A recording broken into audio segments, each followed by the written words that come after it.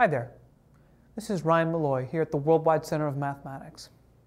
In this video, we're going to discuss how to create a circumcenter for a triangle. Now, a circumcenter is one of several different interpretations of a geometric center of a polygon. And in this case, you can think of the circumcenter as the center of a circle which goes through all three of a triangle's vertices. And you can find this circumcenter simply by knowing the lengths of your sides. And before we begin, you should note that for an obtuse triangle, in which one of the angles is obtuse, the circumcenter will actually lie outside of the triangle. For an acute triangle, in which all of the interior angles are acute, the circumcenter will be on the inside. And for a right triangle, in which one of the angles is a right angle, the circumcenter will lie on the hypotenuse. So, in order to find circumcenter, what you'll want is to find the midpoints of at least two of your sides. So this is about 11.5 inches long. So we'll go to midpoint here, mark that off. Do the same for the other leg. This one's 12 inches. That there. Okay. Then what you want to do is form a right angle with these sides. And you can just make a dashed line if you want. And we'll do the same with the other one. Form a right angle, draw a dashed line.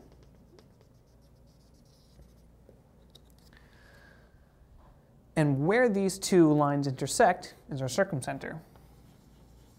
You'll find that if you've calculated this correctly, if you were to find the midpoint of your other side, and then make a right angle, draw another dashed line, that should go through it as well. And the wider the obtuse angle in your triangle, the farther away the circumcenter will be from the triangle itself. All right, let's try it again for this triangle here. So we're going to find the midpoints of our sides. See, this one is about 5 inches. Let's mark the midpoint at 2.5 inches. Same thing here. This side is also 5 inches. So 2.5. And then this side is 5.5 inches. So we'll mark it at 2 3/4. Okay. And from here, we simply create a right angle with each side. We'll draw a line up from there. Do that for all three sides.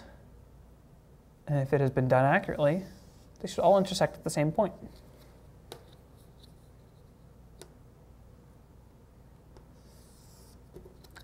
Voila. There's our circumcenter.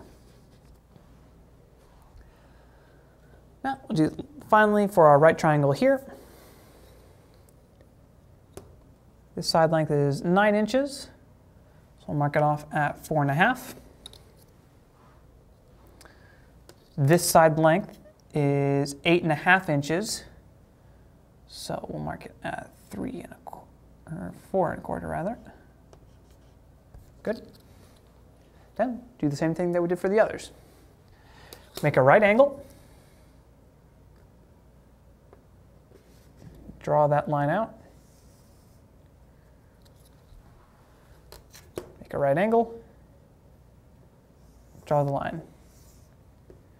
You see we don't even need to draw another right angle here because it already intersects the hypotenuse, as we predicted since this is a right triangle.